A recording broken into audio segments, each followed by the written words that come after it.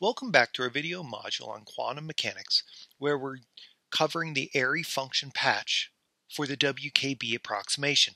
While in our previous video, we looked at which forms of the Airy function and the Airy function's asymptotic forms are best suited for this point around A.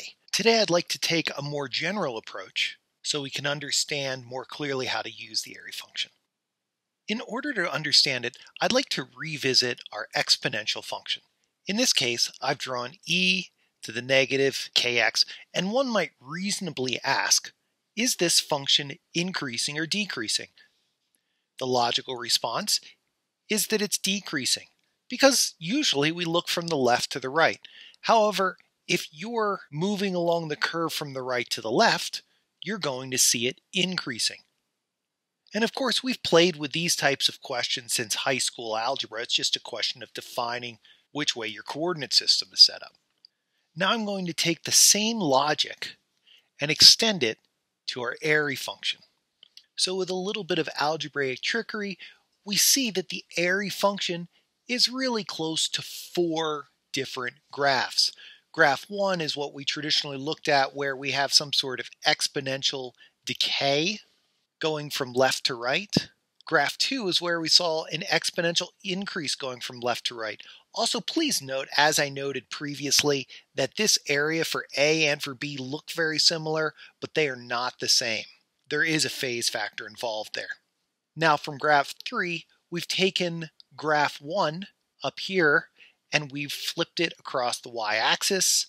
Likewise, graph 4, we flipped graph 2 along the y-axis. Something worth noting here is that the Airy function we note as AI exponentially decreases to a definite value of 0.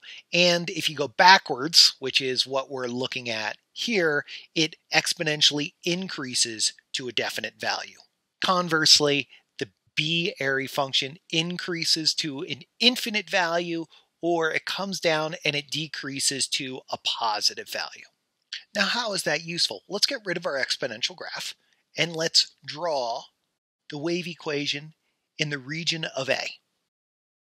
Going from left to right, we see that E is greater than V, but decreasing, so we'll have some sort of sinusoidal function with increasing amplitude and frequency. And then once we hit A, where E equals V, we're going to see that wave function change to a exponentially decreasing function, or at least something that looks like it. Well, we've already seen that that looks most like the Airy function number 1. And in fact, in our last video, we wrote down the equation for this graph as we get far away from the origin. When we're near the origin, in this area, the wave function just acts as a simple Airy function. Well, what happens if now instead of looking at A, we look at B? I've written down what the potential profile looks like near the region where E equals V, and now I'd like to draw the wave equation. Going once again from the left to the right, we know that we're going to be coming down in amplitude as the wave function experiences tunneling, and it's going to be exponential because E is less than V. So our wave function might look like this, an exponential decline to a definite amount. Once E equals B, we have a sinusoidal function to the right. Now, to identify which form of the Airy function we're going to look at, we simply look to the right at our list of 4, and the one it looks most like is right here, which is a BI Airy function, which we're used to thinking of as exponentially increasing, and that's kind of what happens here if you're going from the right to the left. Likewise, anytime we're doing the patch for the WKB approximation, we're looking at which Airy function is most appropriate. This will allow us to know how to best patch with either a sinusoidal or an exponential function. And for future reference, I'll write down the asymptotic forms of the Airy functions for both AI and BI on the sinusoidal and exponential regions.